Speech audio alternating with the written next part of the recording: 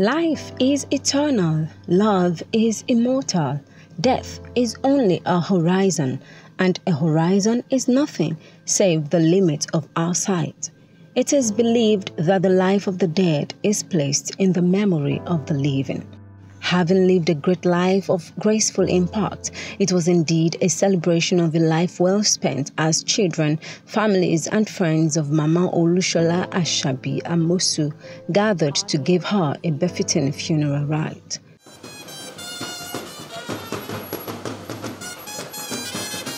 Her body arrived at the African Church, Bethlehem Cathedral, Ebutimeta for the church service amidst jubilation.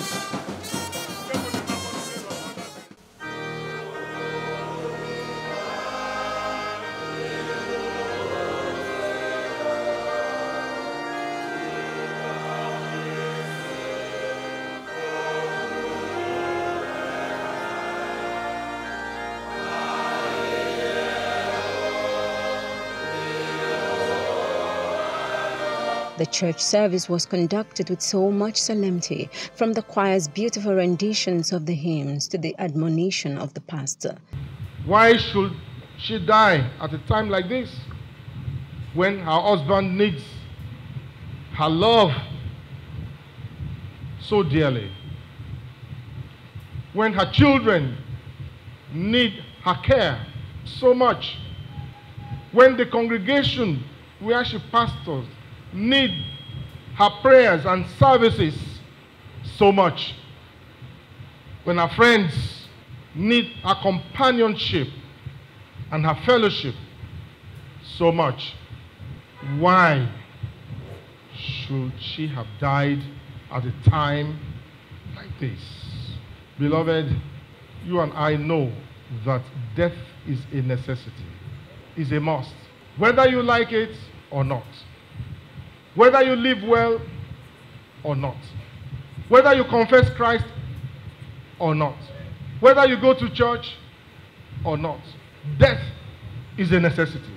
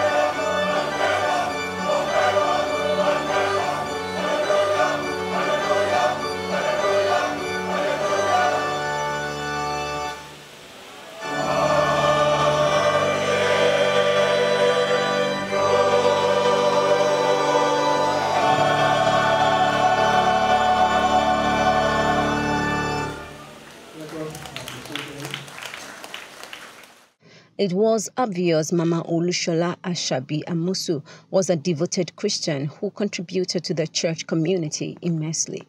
At the age of 74, before her demise, Mama was a loving mother, caring grandmother, and great friend to everyone who came in contact with her, as well as an influential figure in every endeavor of life.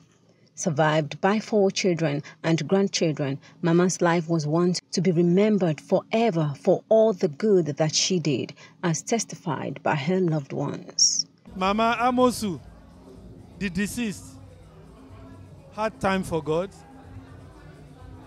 He used whatever God provided her with to serve God. He took care of the needy. He was very, very humble. She was very, very intelligent. And she was a woman of few words.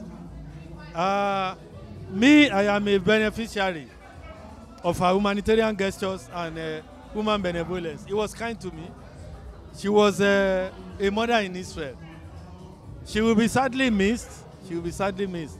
Everybody is going to miss her. Mrs. Mama Olushola Asabi Amosu, as I fondly called her, was a very great friend and sister to me. We knew each other about 3 decades ago, and we were very close. I really miss her, but God knows best. She was very amiable, sociable, kind. I don't know any adjective I can use to qualify this adorable lady. Auntie Asabi, as I fondly call her, was a loving person. She was a giver and a lover of Christ. She was one of the presidents of this society, Ladies Christian Guild, for 4 years.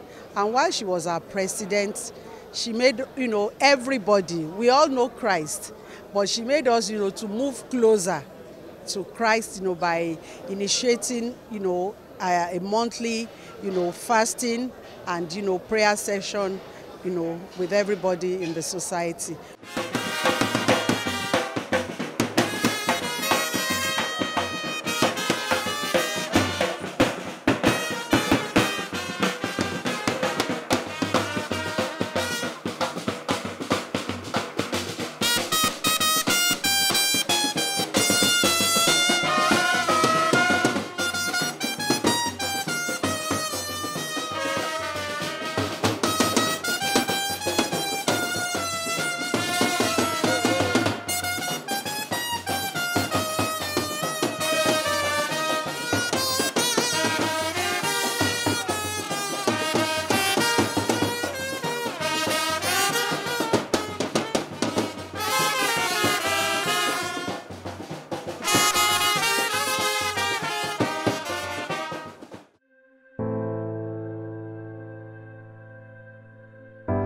The celebration continued at the Bell Event Center, Lagos Island, where the reception took place. The ambience and grandeur of the setting was breathtaking as distinguished guests, loved ones, families, friends, and well-wishers trooped into the hall.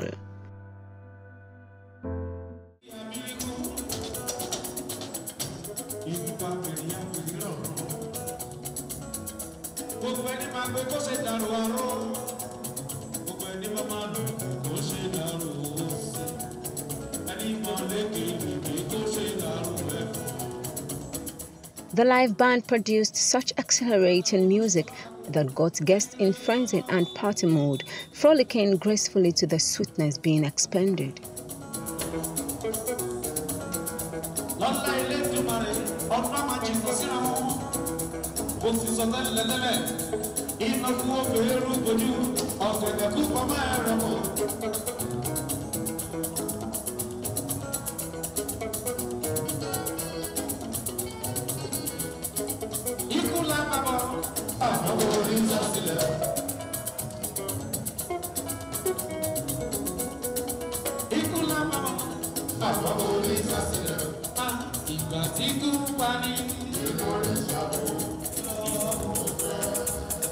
Family and friends gathered round the children as they stood to dance, making the day a great one for them.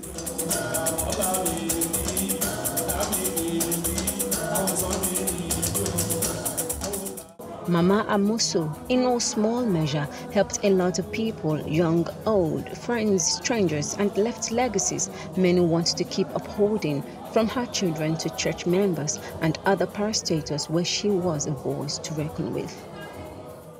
My mother is an amazing mother. You can see in my eyes that I've cried my eyes out. It's such a great loss to lose our mother.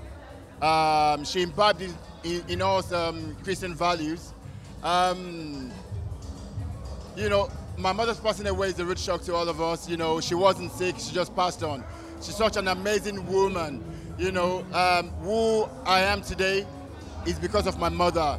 She's been a good mother to me, and she's been a good mother to every one of us. She is everything to me. She taught me a lot.